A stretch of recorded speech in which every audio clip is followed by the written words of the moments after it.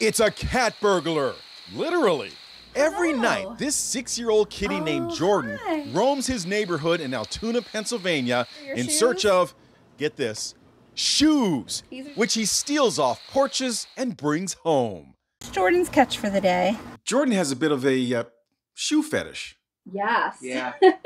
Jordan's owner, BJ Ross, and her son Gavin set up cameras and even put a GPS tracking device on him to see where he's finding so many shoes.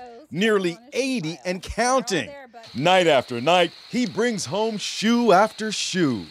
And having just one of a pair isn't enough. He brings one and goes back for the second one either that night or a different day. BJ started a Facebook group to return the stolen shoes to their rightful owners, including neighbor Chelsea Rebinault. I had a pair of shoes sitting out on my back porch and they went missing. I'm like, okay. I actually did not have any idea that there had been a cat taking the shoes. Tell you the truth.